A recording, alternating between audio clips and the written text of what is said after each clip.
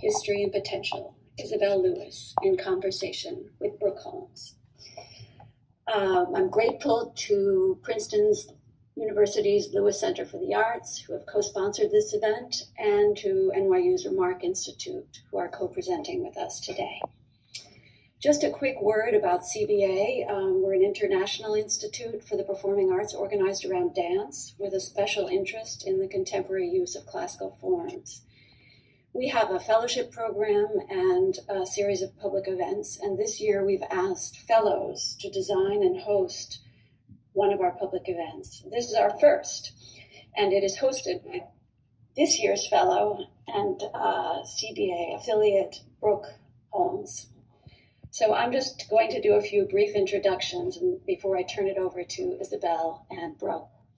Brooke is the Susan Brown Professor of Classics at Princeton University, and her work explores concepts of the body, nature, and matter, from Greek and Roman textual sources to contemporary theory, visual arts, and performance. Brooke's full bio, along with Isabel's, and pretty much anything else you want to know, is in the chat. But just let me highlight that she's also the recipient of fellowships from the Mellon Foundation, Guggenheim, and the Coleman Center at the New York Public Library. She collaborates with artists and curators for exhibitions and panels at domestic and international institutions. And in addition to all of this, she is a wonderful writer, and I can recommend to you her books, such as The Symptom and the Subject, The Emergence of the Physical Body in Ancient Greece, and Gender, Antiquity and Its Legacy, as well as her work in journals such as eFlow, Public Culture, Political Concepts, and Cabinet, among many others. Brooke is joined today by her longtime collaborator, the artist and choreographer Isabel Lewis, and we're very, very happy to welcome her to today's event. Isabel was born in 1981 in the Dominican Republic, and she is now based in Berlin, in Germany. Trained in dance, literary criticism, and philosophy, she began her professional career in contemporary dance in 2003, but the formal arrangement of the proscenium and the relationship to the audience that it dictated, she found a bit constraining, and so she began showing her work instead in bars, living rooms, and gardens, all places where she could interact directly with the public. She also now works in galleries and is interested in rethinking institutional protocols around ideas of exhibition and performance. So you can see she's very, very wide-ranging. To give you just one example of her work, which is quite far-reaching and vast, at the Gropius Bau in 2019, Isabel presented Garden of Earthly Delights, Expanded Viewing 1 and 2. In this work, she was interested in the dramaturgical structure of Bosch's triptych, and she made a large-scale choreographic work that took visitors through a series of gallery spaces, one of which included Bosch's painting. And there was choreography, musical performance, and smells, which made the museum into a kind of sensorium. Isabel's works have been presented at venues internationally, including, among many others, the Tate Modern, Kunsthalle Zurich, Palais de Tokyo, and the Dia Foundation in New York. She is currently leading the class for performative arts at the Fine Academy in Leipzig. And again, you can find much more information about her in the chat. Finally, I need to offer a few logistical notes. We will take questions from the audience at the end, so please click the Q&A button to ask your questions, and we will collect them and try to get to as many as we can.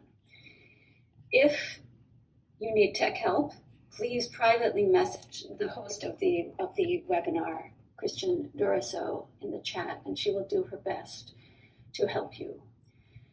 This webinar will officially end at 12:30. And we know that many of you will have to leave at this point, but if you are available to stay or would like to, we will probably run over a few minutes to continue the conversation. So I am now happy to turn things over to Brooke Holmes, who will frame the event and then bring Isabel in for an extended conversation about her work.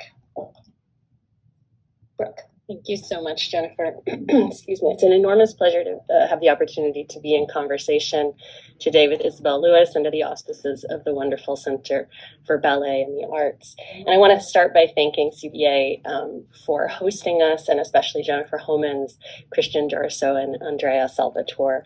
And I'm especially grateful to Isabel for taking the time today to speak to us about her practice and her recent work. So Isabel and I met about 6 years ago now. In summer 2016, we were put in touch by our mutual friend, the artist Asad Raza, who brought us together for collaboration on a workshop at the Fondation Bogosian in Brussels. Isabel was in New York at that time to realize a commission from DIA, Occasions and Other Occurrences. And so that meant that I had the opportunity not only to meet Isabel informally, I also had the opportunity on that occasion to experience an occasion. The occasion is an experimental form that Isabel began to develop about a decade ago. It marks her shift away from putting a performer on stage for an audience towards crafting embodied forms of being together where the line between performer and audience begins to break down. So it was in the space of the occasion and that evening that Isabel and I began an ongoing conversation about the body and the soul, about the ancient Greco-Roman past and the lived present, and about entangled relationality as an object of aesthetic attention and conceptual attention. Isabel's work, I would say, dilates the very sense of the aesthetic. Aesthetics comes from the ancient Greek word for perception or sensation perception, aesthesis. And within the history of the body that unfolds over 2.5 millennia from ancient Greek philosophy and medicine, the sensing body sits between a kind of unsettling openness to the world, a porosity to the world, and the human capacity to know that world and often to try to master that world. Vision, above all in this tradition, is prized. Seeing is the path to knowledge that will make you like a god, needing no one and nothing.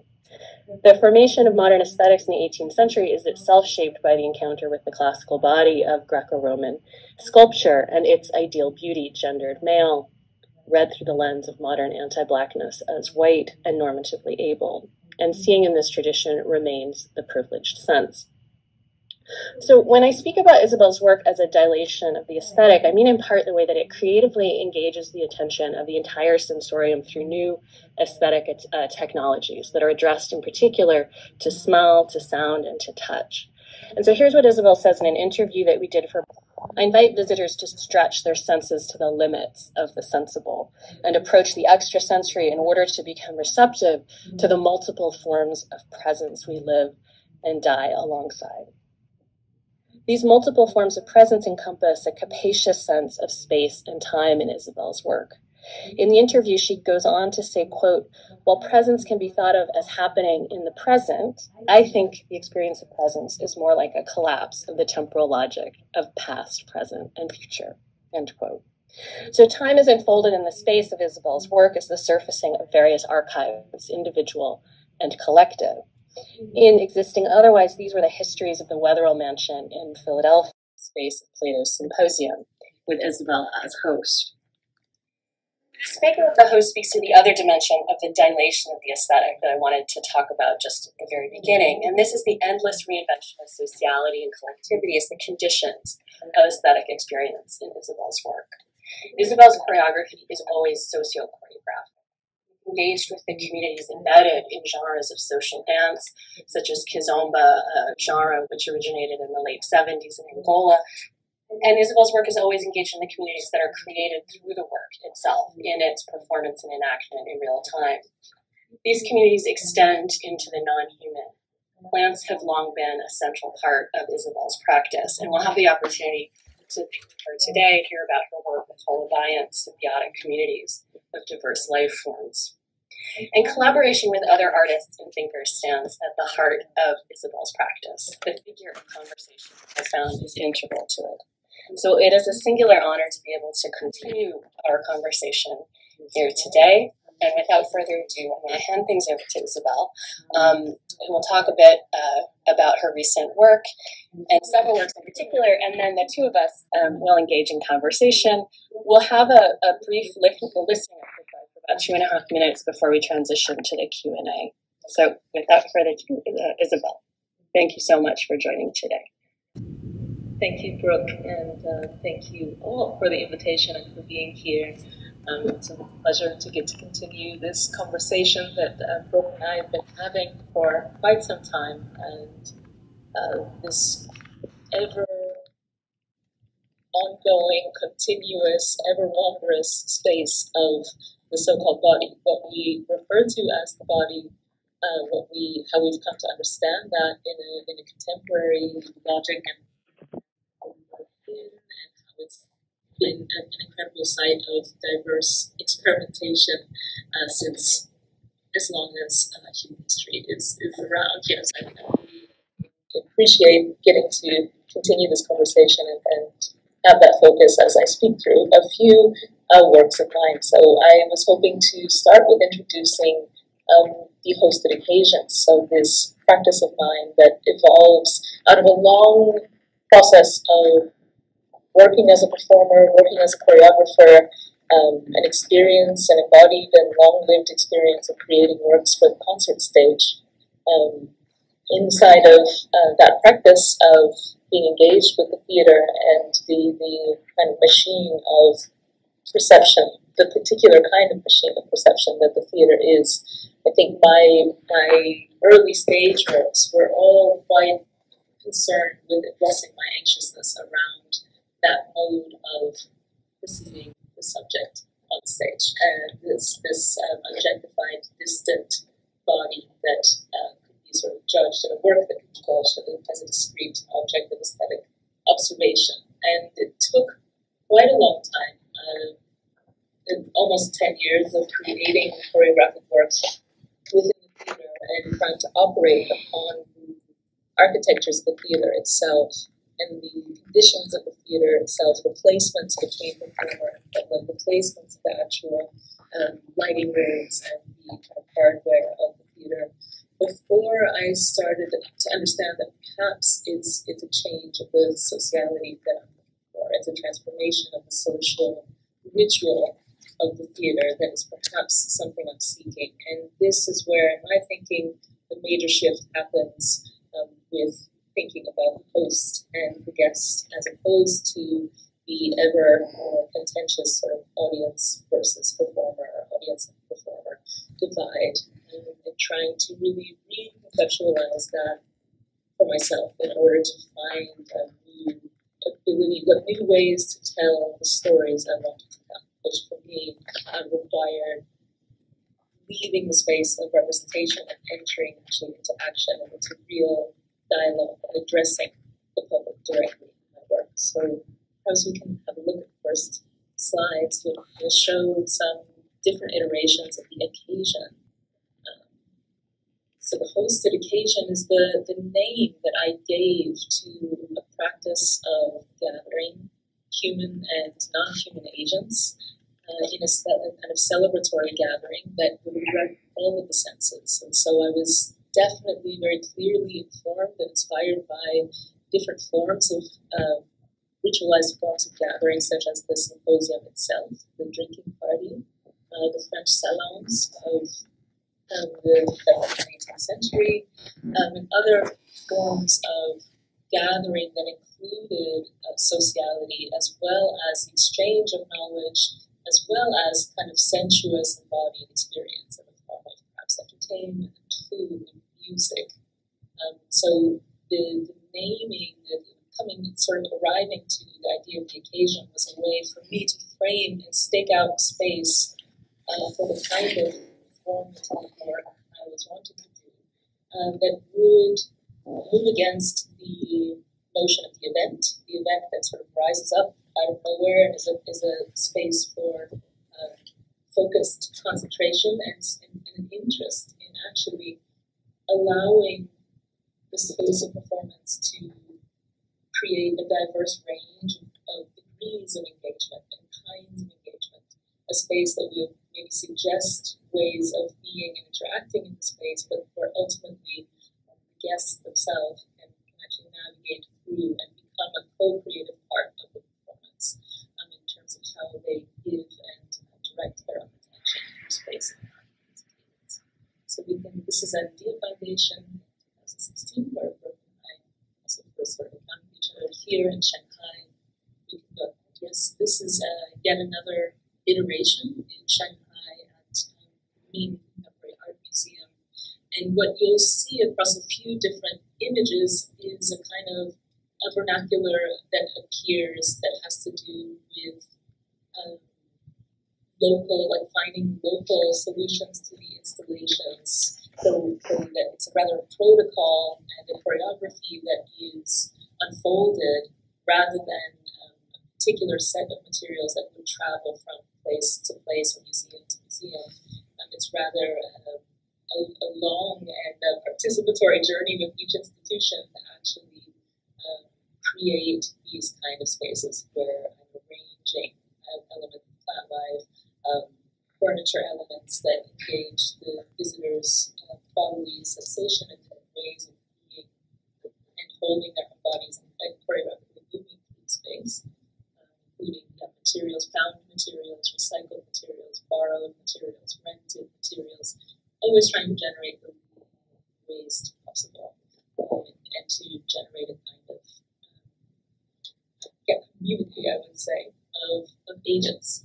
The varying degrees of agency, but that become aware of one another inside of the space of sociality. Next slide. Here, this is in Buenos Aires, in Argentina. So the classic occasion evolved to start to include local performers wherever the work was touring. So when the spaces would be, I felt, too large for my presence to effectively transmit itself through the space. It became interesting for me as well to share the practice of hosting with local performers and engage with them in kind of intensive workshop in order to then continue to use choreographies and to unfold the themes and conversations of the work, which are ultimately around questions of human flourishing. How as humans now do we flourish, and what inhibits that potential to flourish? We can go ahead to the next. This is a recent one.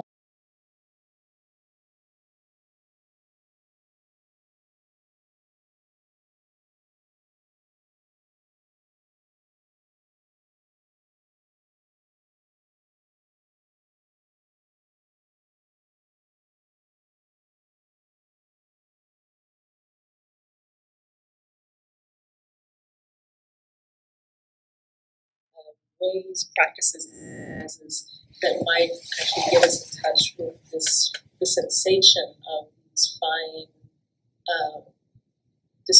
kind of anatomy of the spirit and soul in relation to body and those relationships. Just to get a sense of the space. Here we're seeing the spaces are, this is in a tent, so large 700 square meter space.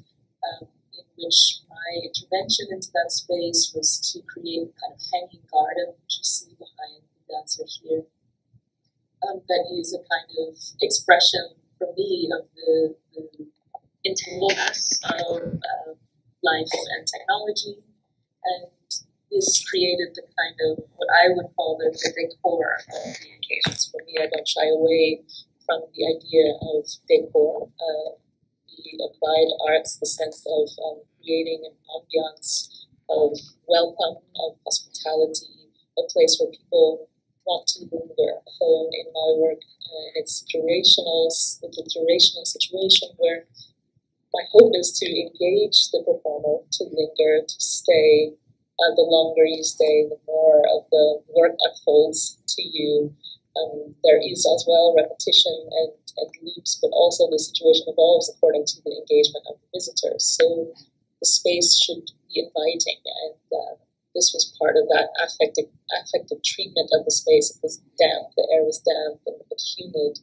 The moss generates its own kind of greenish smell. These were, for me, all ways of really applying the multiple purposes of the visitor to create a kind of maximum effect with sort of minimum waste.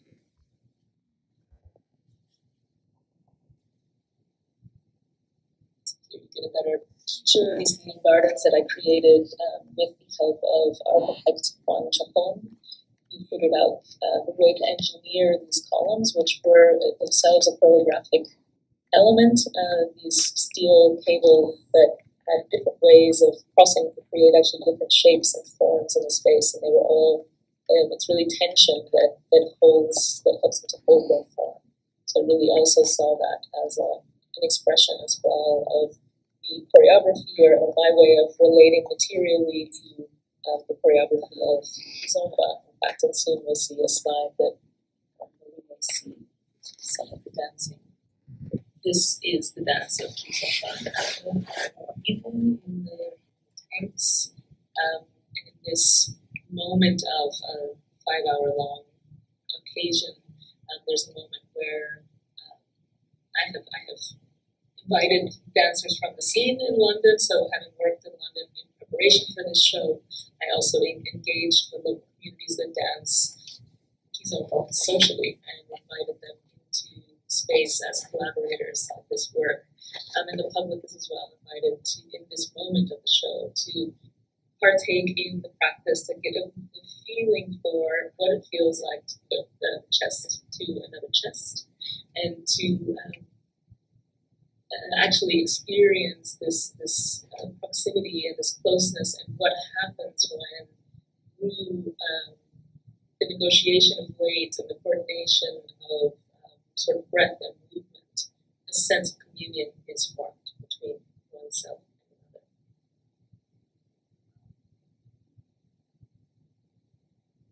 And here we arrive.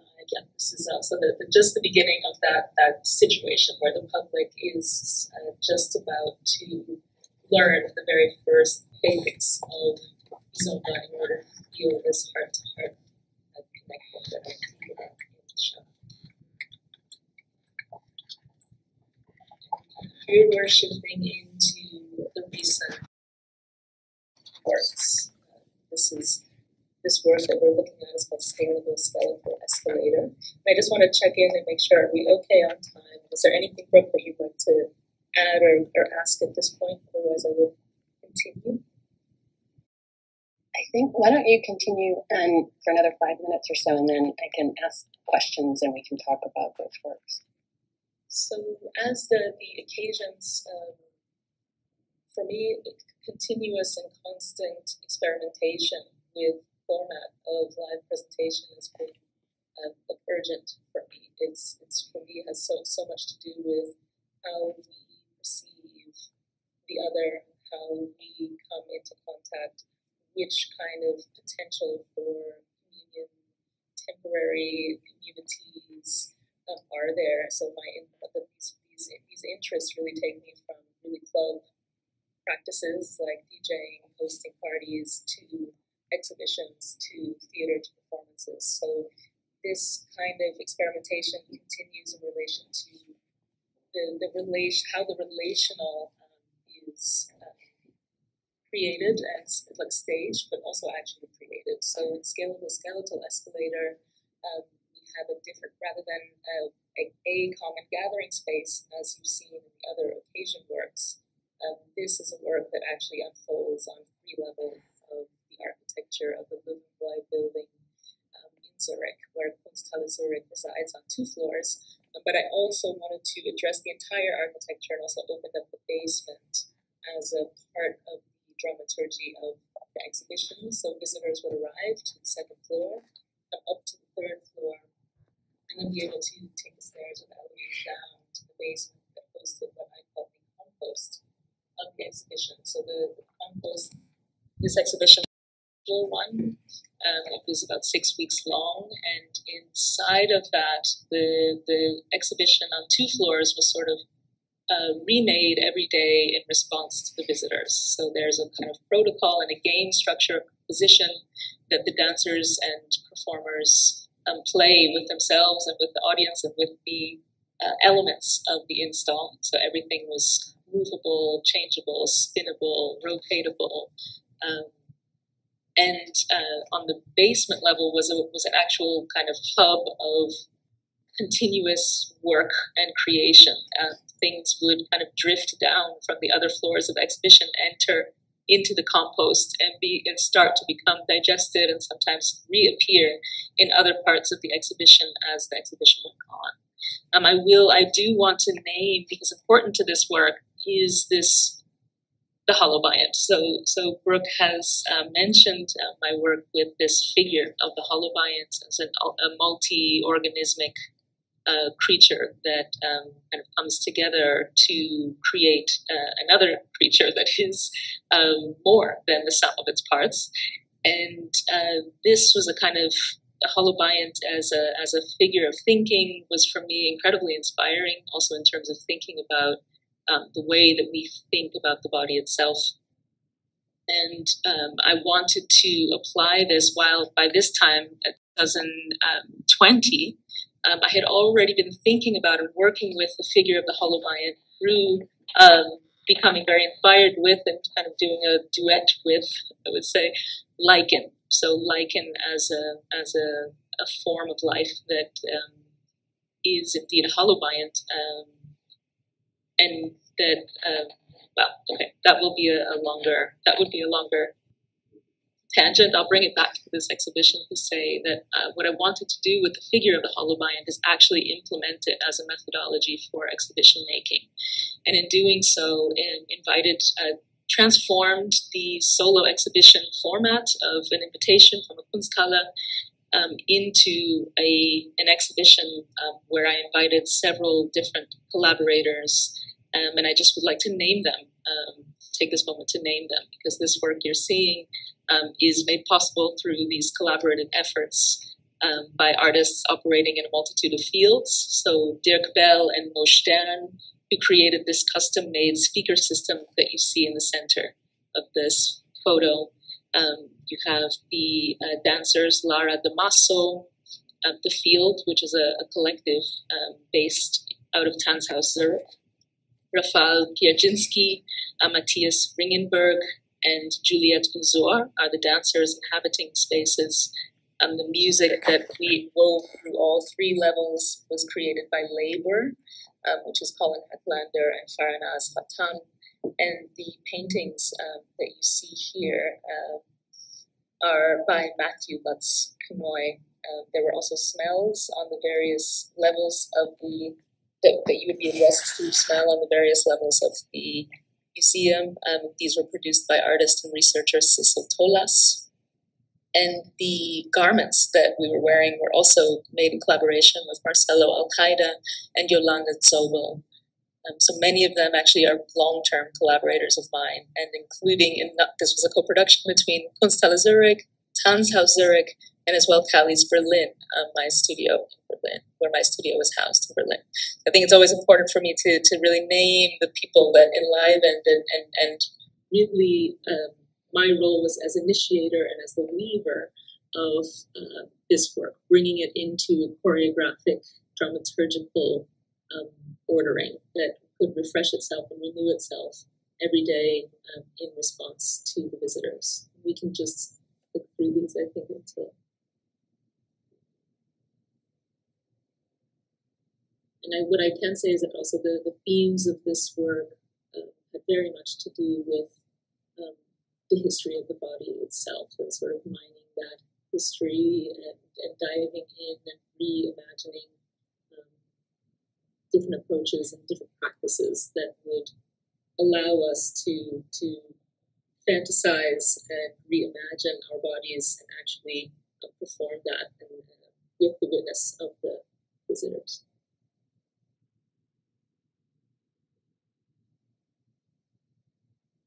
This is the compost, the exhibition. So much of all of this plastic were things that Dirk Bell and I were collecting and from trash sites and recovering, and we were very fascinated with the idea of trying to decompose them with the collaboration of the wax moth. So in this space, we're actually working at decomposing these materials with the wax moth, whose figure appears again in the upper floors and the paintings as a kind of inspiring figure of the idea of transformation, also the idea of contamination. Like, how do we deal with this contaminated body on this contaminated planet that we have, and what aesthetic potentials or resources are there in looking at that contamination, and the will to try to kind of work on beauty, to what can be pulled out of that as reflection, or as perhaps cultivating a capacity for transformation or change.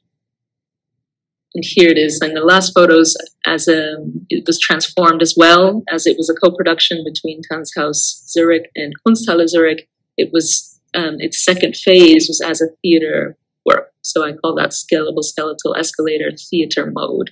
And it's an hour and a half, or it's an hour long concert dance work, let's say.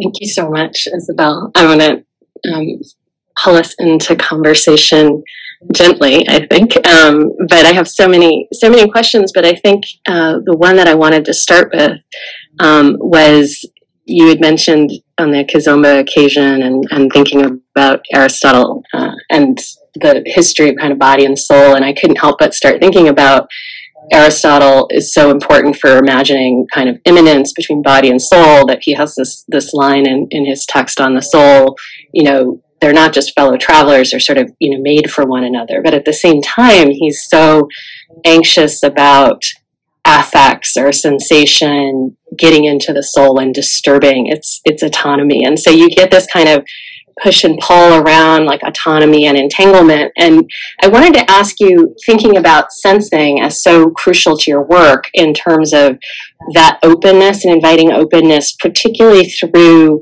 smell, sound, and senses we don't usually engage, but in a way that, might not feel like, so to speak, an assault, like the ways in which you use ambiance to create entanglements between people that might be emergent in the space and time of the exhibition. So I wondered if you could speak a little bit more about your commitment to the full sensorium in your engagement with the body. Yes, I think, thanks for that question. And I think early on, it has to do with my relation to the kind of visual, the technology of visualization that the theater is, and that the exhibition is, and that digitally mediated forms as we're working with now, this dominance of the visual inside of the Western canon of education, how we've been educated to use the eyes. I think I have a deep mistrust about it. And I think inside of that comes a wish to try to unify a human sensorium, a wish to kind of take the power that we give nowadays to the visual and to bring it into check by somehow maybe trying to amplify or rehabilitate the other senses. Because my feeling was that we actually need new, not even necessarily new, the qualitative has been there, like qualitative understandings. It's the quantitative understandings of things that's very recent. But I felt that how do we address this qualitative knowledge today? And which tools and techniques and practices can we engage with that would allow us to have a higher, to cultivate a higher sensitivity for this qualitative understandings? And this is, I think, where this impetus or this need to try to start imagining artistic format that really address the entire human sensorium and kind of bring the guest into a kind of a maximum amount of sort of affectivity, while at the same time making sure that they have the agency, that they're granted the agency to be able to navigate that space, to be able to exit and enter and exit at their will, and that there's always a host as well. That in the hosting, the figure of the host, I think, is important for also giving and providing orientation for the guest in order for them to be able to navigate those spaces with their agency sort of activated and to manage the degree of engagement they want to have. I want to come back to this question, I think, of the kinds of feedback loops, but I wonder if I could go back to what you were saying about, these techniques, as it were, are new, but they're also old. And I think your work is so fascinating in the capaciousness of the archive that it's activating and drawing on. And so something that's been really amazing for me being at CBA is in thinking about the history of dance is thinking about the body as an archive, a choreographic archive, in multiple ways. And you're certainly working with the body as an archive in the sense of dance, but you're also thinking about the history of the body. You read widely in the history of the body, thinking about the pre-modern in particular, and also, I'm thinking about the holobiont comes out of, I think, Lynn Margulis's work, and so working with scientists as other sort of agents of knowing, to use a term that I know that you use. And so I wanted to ask a little bit about how your own thinking about the archive in your work with the sensorium, with the body, has sort of unfolded across your work and how you're thinking about it now. Thanks. I think this initial encounter with classical ballet, I think, made a massive impact on me in many ways, intellectually, spiritually, physically.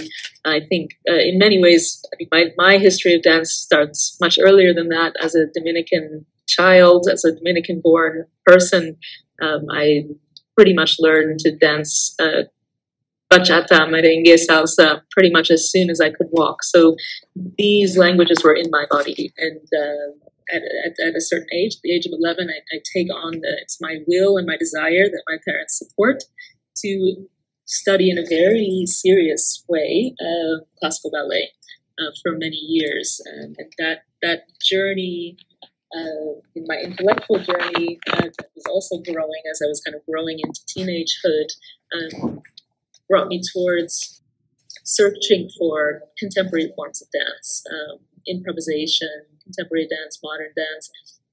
As I started to choreograph and create my own work, I started to encounter how written upon I felt my body was by ballet, actually. That in this process of actually wanting to develop my own choreographic language, I found my body in the habits of classical ballet very much. And while this was at that point in my life a bit disturbing to me, I thought, can I erase this code that I've inscribed onto me, and sort of having a bit of a, let's say, critique on like what is this language of the colonial language that I've now inscribed onto this brown body. I moved through that. That was one phase, and what I understood, or what became more interesting to me, was or more possible as well. Said, okay, I cannot erase. I can only complexify, and I can only layer and add ever more layers. And actually, maybe it's not something I want to erase. It's something that I chose. I was attracted to classical ballet, its discipline, its particular, and it's, as long as I don't need to look at it as some kind of unreachable standard of something, if I appreciate it for its historical context and contextualize it for kind of what it is, I can become interested in it next to many other languages of the body and many other codes of the body. And I think this begins a much deeper look for me into even sociological concepts of habitus, really trying to peel back the layers of the archive that my body had become and is becoming. In postmodern dance, you kind of have this idea of this kind of neutral notion of the body, that as though you can actually find some sort of neutral state upon which to then compose, which I also ultimately rejected as that's impossible. Like there is no neutral. It's all composed, or it's a culturally composed choreography that we perform depending on where and how and under which conditions we've been raised and grown up and then come into being. So that complex mix became something that, rather than feeling frustrated by, I started to be very inspired by, actually, the fact that this writtenness, this codedness of the body, and to what degree can I become conscious of the code? To what degree can I stylize and change that code? How can I use that code, multiple codes, as forms of communication and exchange? Wow. I mean, that the way you were just describing, I think your lived history of all of these other histories of inscription made me think a little bit of the holobiont and the way that it sort of navigates between the organism or the self as itself host to multitudes, and the ways in which that organism is part of larger communities and sort of mediating between those ways of thinking, holism and multiplicity, and also the refusal to sort of impose a unity, right? And I think sometimes when we get into biological holism, I'm thinking of Aristotle again, but it's a deep tradition of like wanting to unify, and so much of your work is about keeping that complexity open and situatedness, and that meanings are not erased, but they are shifted, not always how we want them to be, but we experiment with what they can mean in different contexts, different relations. And I wanted to sort of use that kind of through line in your work to go back to a point that you brought up in terms of your thinking of how you build community in the space of a work. And I think that's a constant in the work, from the occasion to a work like Skeletal Escalator, which is a slightly different form. And that's the idea that the visitor is involved in a series of feedback loops, and that the dancers themselves are making decisions, and that you're also involved in that work. And I know that you've thought a lot about that negotiation of different agencies in a community, thought about the ways, sometimes people will critique relational models, and, where is dissensus, where is the sort of conflict and agonism? And I don't think your work erases that. I think that it's always negotiating with difference and synthesis or consensus, which is a Latin translation of the Greek word sympatheia. But I wanted to just ask you maybe about how you think about the composition of the holobiont in the work with the visitor, and talk a little bit more about the feedback loops that you're managing, but also letting happen. Yes, I think that I really started to understand as the experiment with format continued, and the more I wanted to kind of distribute or reconfigure typical, let's say, hierarchical structures that belong to the theater, typically or conventionally, to not only I don't apply that as a kind of across the board critique. I have no critique of kind of consensual practices where someone is taking clear leadership and directorial process. Nonetheless, as the complexity of my work, the duration of the work, and the kind of will or wish for really the doing, so not representing the holobiont, but really trying to operate, like to sort of make compositions that are life, that are not lifelike, but are actually living processes. I think this is kind of what drives me towards this inspiration from the holobiont, and then really trying to be consistent and thorough in my own, be rigorous in my own approach to that, like to really push myself to think of which kind of practices would need to be engaged in order to not actually represent this, but to actually operate with this as a methodology. And in this, I start to understand that we need certain rules of engagement somehow, and rules of distributing responsibility. So in Skeletal Escalator, we applied a kind of game structure that I call, it's actually in a way born inside of a workshop format of mine that's from 2010, called communal epic fiction. So communal experience in performing instantly created fiction. And this was a kind of game structure for distributing agency and collective composition in kind of temporary rounds where the roles would constantly be reshifted and shifting again and shifting again. So you would kind of appoint or assign or take on a particular role in a composition, whether it was being attentive to the material elements of the space, or being attentive to the production of sound, or the production of bodily and physical gestures, or to the actual hosting and addressal of the public. So there were all the multiple roles involved in allowing the performance to actually operate. And inside of those roles would be sort of taken on in a game structure, and would also be you would change roles throughout the day and find basically techniques and strategies of collective composition with 4 rules. The first was that everyone is an expert in everything, and the opposite. Rule number 2: we will be civil, but we will not be polite. And this is for me a really key rule for any kind of improvisation situation with another, is that politeness kills it flattens and dampens any kind of like generative, productive tension. So rule number 2 is very much about when we agree to this, we are consensual adults agreeing to play this game of composition together. We understand as the basis of any of our activity is respect, mutual respect, and care. And that is something separate than actual politeness, which brings all these forms of provocation and second guessing and doubt. That means conflict is very possible, and it's even welcomed inside of a situation that is then it becomes a change of a situation. Rule number 3.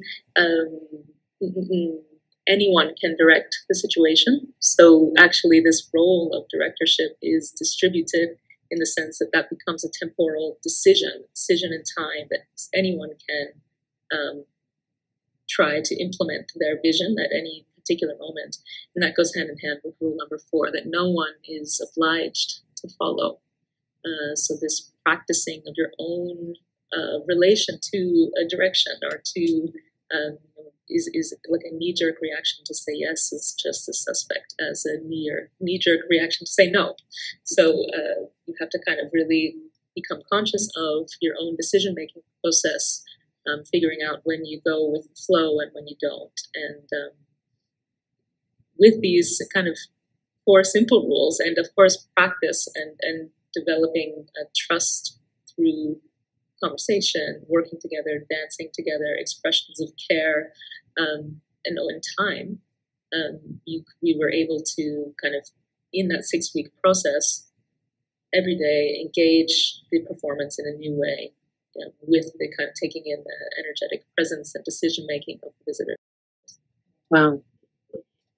I think that's so powerful in thinking about trust, taking trust as something that has to be built as a condition of conflict, and also responsibility, which I think a lot of times collectivity struggles with questions of responsibility and how that works with collaboration. I'm mindful of the time, and so what I'm going to do, we're going to do a 2.5-minute listening exercise, but I'm going to maybe just put this out there because for me it's such an important part of the practice, your practice, and working as an academic across different disciplines. I think being in conversation with you and thinking about your practice and how collaborative it is, even beyond the boundaries of a single work, where you're working with so many people across disciplines and conversation. And so much of the thinking around the work and your own experimentation is in these larger communities of trust and conversation and responsibility. And just to say, I think that's been incredibly inspiring for me.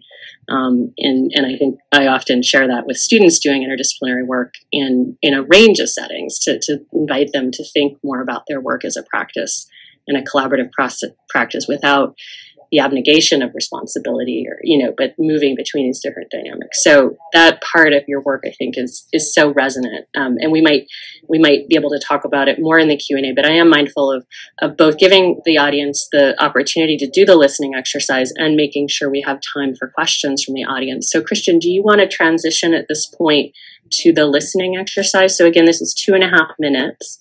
And we invite you to submit questions via the channels, and we'll shift right to questions after this.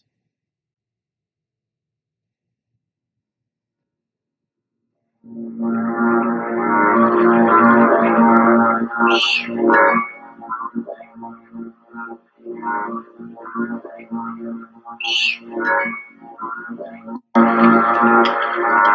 are moving. Dancing is happening. It's slow. You have been rendered horizontal to the floor, and your limbs seem to move at an even, uninterrupted pace. A continuous effect of fluidity is produced. The fluidity of a viscous material in a steady and constant rate of change. The body morphs from one shape or suggested image into another in a gradual process of transformation. An arched back, a twisted tree trunk, an animal, maybe a puma, an ancient Greek statue,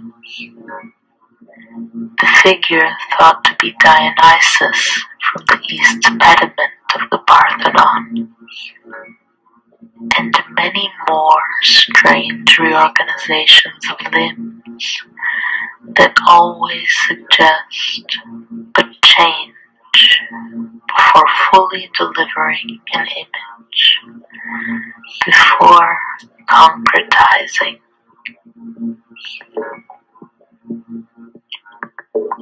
You are in quiet concentration, sinking down, receding into the back of your consciousness.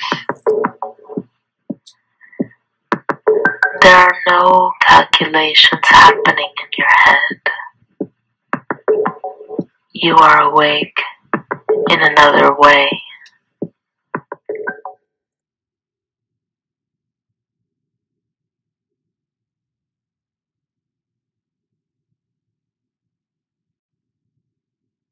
So thank you so much, Isabel, for sharing the exercise for the conversation. Jennifer, I think you're going to turn it over to you to moderate questions. Yes, great. And, please both participate in this, and we'll make it quite informal. I'm just going to start with a question of my own and then turn to the questions that other people have offered, which are kind of wonderful. So I'm curious, Isabel, and thank you for this beautiful presentation. It really clarified so many things and raised so many questions. I was interested in the ways that you are talking about your work as this kind of assemblage of many, many parts, and you used often the word transformation and change, and this whole idea of the building of community. I was wondering how you see that in terms of the body itself. Is there in your work an emphasis or some kind of a rejection or whatever it may be, of the actual transformation of the human physical form? Which I'm thinking, your sort of conversation with classical ballet, which can be almost violent in the ways it wants to actually change the human form. So I'm just wondering what your thinking is on that. Great question, and a few things immediately come to mind, and I suppose immediately I have to think of Sylvia Wynter, whose work I'm kind of deeply invested in at the moment, and the figure, like her figure of the human as bios, mythoi. So this we are biological, but we are the stories that we tell about ourselves, and I think the power of that understanding that the ideas we have about ourselves as humans is also forms our capacities, our abilities to be, in our ways to be and navigate, let's say, in the world that we mediate our relationship to through our senses. So I suppose I have a kind of, there's a political goal inside of what I'm doing, I suppose, and that really has to do with to what degree, like what do I need to do to cultivate my capacities to transform and create transformation and change in my world. So I see it as a development of the sensibilities, the cultivation of the sensibilities we need, a kind of micro politics of the body, in order to cultivate that capacity, because I think that informs everything sort of how we understand our relation to ourselves as like a very multiple thing. As we too are hollow viants, and how we navigate our immediate relationships with our world. And I think that this is where, to me, this is the starting place for those kinds of transformations, and that needs to be affective and felt and enacted on the level of the felt body in order to be able to generate, imagine, reimagine, create the new forms of governance, the new forms of education, the new forms of community that we would need, I think, for the social transformations that we're looking for. Yeah, terrific. I mean, following on that is a question that came through the Q&A. This person says, talking about what has been inscribed onto you and the archive of the body, I would love to hear your thoughts about what history of emotions and trauma we hold in our body, both personal and generational, and what space that plays in your work, if it does. Beautiful question, and absolutely, especially more and more. I think recently, actually when I was creating Scalable Skeletal Escalator, I came across a small book called Impressionable Biologies that I think is in the bibliography that we're going to share later, that is kind of looking at like a brief history of like the idea of plasticity in the body, like how formed or shaped are we, how impressionable are we in relation to our ambiance or our cosmos. And I think what he also takes on, he goes from sort of humoral theory of the Middle Ages to contemporary epigenetics, which is something I don't know a lot about, but something I'm very interested to get to know more about. And with an epigenetic model, we move away from the kind of linear idea of the human genome project and this kind of string of code into a much more enfolded time, as enfolded history, as folded in and over itself, so that stories and histories actually also inform or affect genetic expression.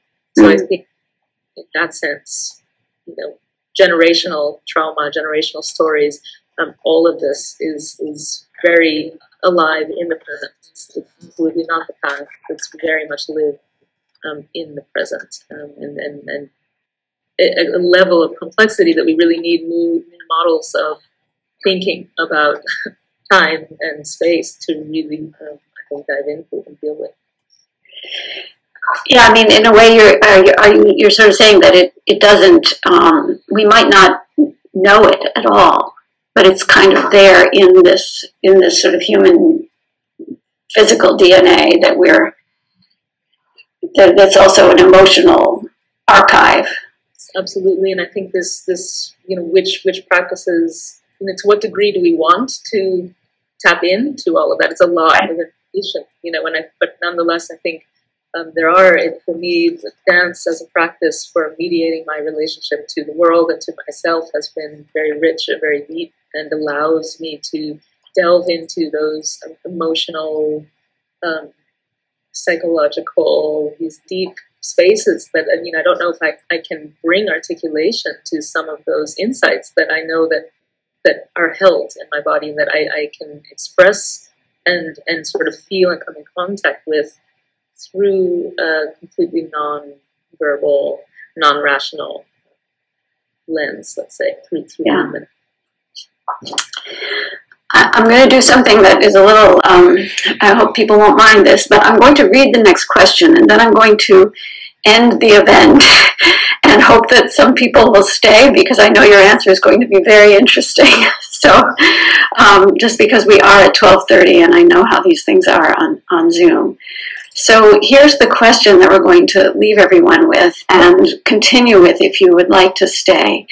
I was wondering if one could think of the multisensorium works that you showed us today as a certain way of orchestrating the senses, given orchestra's etymological relationship to the dance and your own artistic background. Is this a valid characterization of some of these works? And if it is your role in this orchestra that of the conductor? Or are you seeking a sensorial orchestra that would have a shifting conductor, moving not only from the dancer to the painter and to the sculptor, to the scenographer, but also from the human to the non-human, the compost, and so on? And before we get to the answer to that, I do want to thank Brooke and Isabel and the CBA team, Andrea and Christian. I want to thank our co-sponsor, Princeton University's Lewis Center for the Arts, and our co-presenter, the Remarque Institute, and to thank all of you for joining. We will be in touch by email, and if you need to leave now, please, obviously, feel free. You can go whenever you wish. And we're very happy that you were here with us today, and thank you very much. But we will continue for a few minutes. So, Isabel, Brooke. Thank you for this question. I'm actually taking a look at it. I'm reading it as well. Again, and I think it's a fantastic place of orchestrating. Yes, the I didn't know about the etymological relationship of like orchestra. I never looked into it, so I thank you for that reflection. It's an interesting question you're posing here, and I think that in some ways I wouldn't.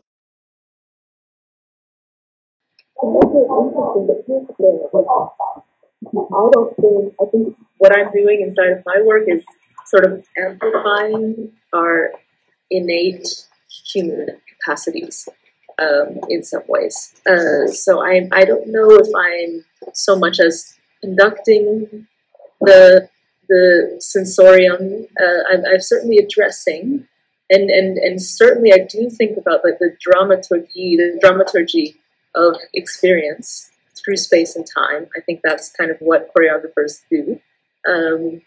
So certainly there is a sense of composition.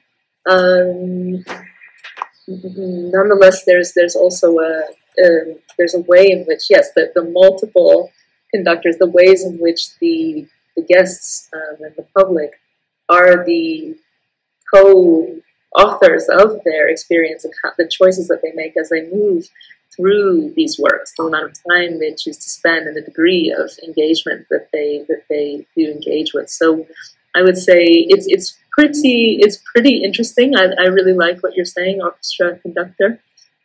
But this sense of shifting conductor is maybe even more what you sort of bring out in the second part of your question. The idea of the shifting conductor is quite interesting, because I do think what I find interesting about you bringing the word of conductor in is that it isn't exactly random. It isn't that anything goes. It is that there is a will for composition, and there's a care towards that unfold of experience. So it's not only that these elements are thrown together and you know, whatever happens. Again, at the same time, smell, visitors, like free will and agency and movement through space, all of these things are way beyond my control, right? And furthermore, I have the reason I work this way is to actually create other kinds of spaces where that are actually not about control, but that are about one's own recognition of their responsibility or agency inside of the work. But certainly conditioning the, let's say, you know, why all of this human sensorium, why addressing all of these multiple senses? It's like has to do with actually conditioning the space of encounter. So if we live like we do, we are educated in a world and we live in a world. For me, based in let's say Euro-American context, I'll be specific there, where the biggest it's competition, it's conflict, it's coercion, it's our social relations are disjointed and interrupted by bureaucratic systems. So there's so much that informs and conditions our day-to-day experience. Just urban space, urban planning. There's so many things condition that.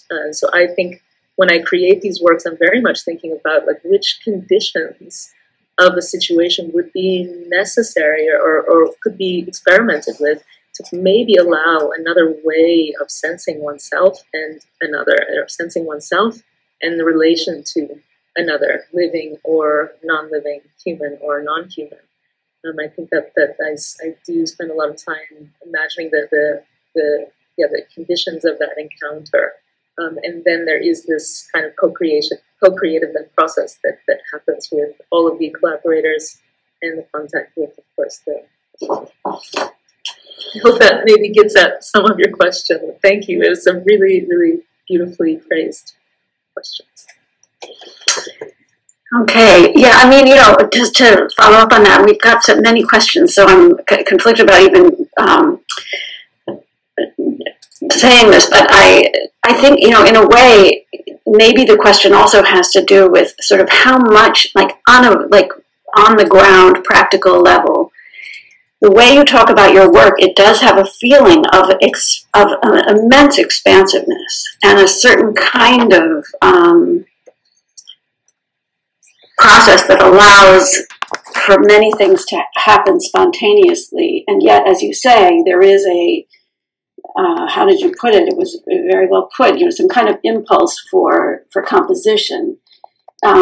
So how do you actually make that happen on the ground with all of the artists that you're working with?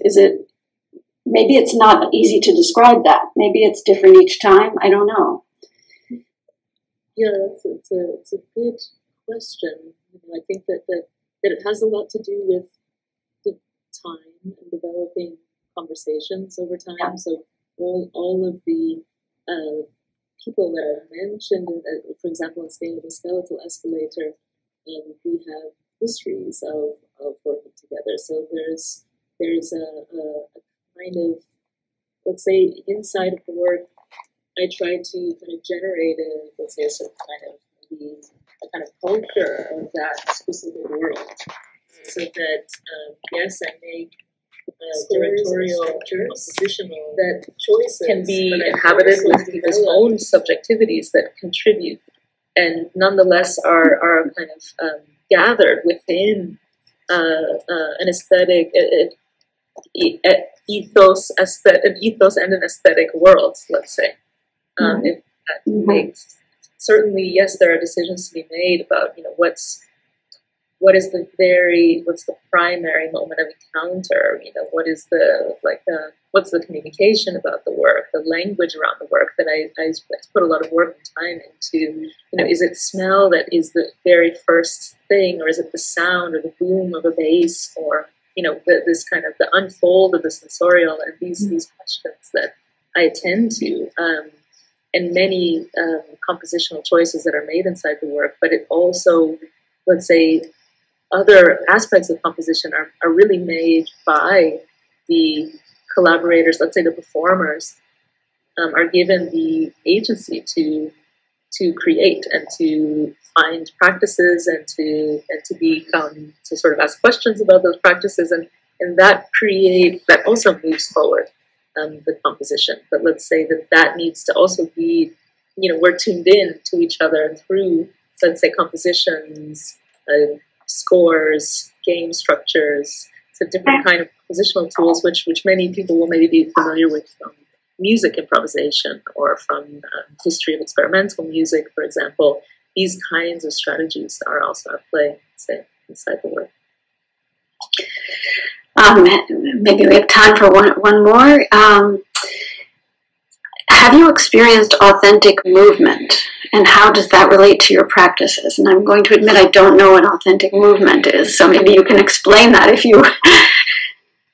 I don't know a lot about it, although I have done it. It's something that I actually think, it may be trademark, so the person who asked the question can maybe also jump in and say more about it, but I know that authentic movement is a somatic practice in which you really go away, I think for a particular moment in contemporary dance history, it's really important because it sort of moves away from all of this dance studio culture of sort of mirrors and looking in mirrors and checking your movement, and it moves away from the mimetic, which is always a part of dance education, kind of watching it. Right. Imitation.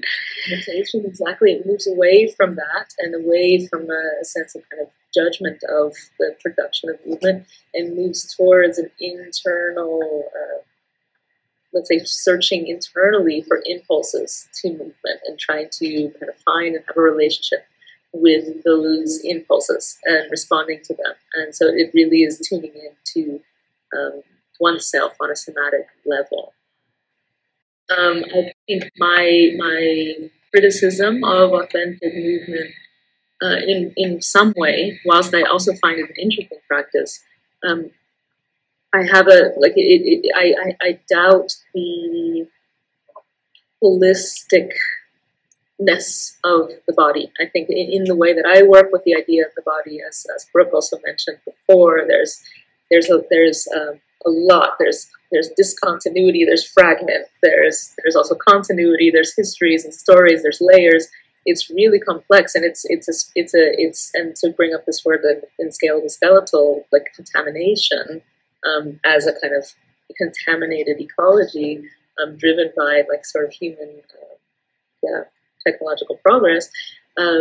This is where, so I already address myself as holobiont and cyborg, so I don't know, let's say in how at least how authentic movement was introduced to me, I felt that it seemed to address a kind of a holistic understanding of the body, and I think I work from another place when I think about movement. And nonetheless, I do find it I think it can be a very healing practice for people that have maybe also experienced other kinds of relationship to dance that has anything to do with sort of competition or sport or stringent technical ideas. I think it can be a very healing thing to experience authentic movement and to take a workshop with someone who's experienced in guiding it. I know we're gonna wrap up, but there's a question in Zoom that I wanted to just draw out, how we reach the body soul while talking on Zoom, and how to transform the format. And I think it's wonderful we can be together again after being on Zoom all the time. And just to say, it's a wonderful to have the opportunity, being scattered across time and space, to come together. I love hearing you talk about your work, Isabel, and being in conversation. And it is a particular format, Zoom, that is sometimes the technology we use. But I will say, if you have the opportunity to experience a work of Isabel Lewis's, please take it. This is not the same. And I hope everyone will have that opportunity, because it is singular. Yes, I think that is a good place for us to end, and mindful of Isabel's time and Brooke's time. So I am grateful to you both for being here, and thank you all for coming, and to be continued at some point, I hope. So thank you. Thanks again, everyone. Thank you. Take care. Thank you, Isabel. Thank you, Jennifer. Yeah, of course. Bye.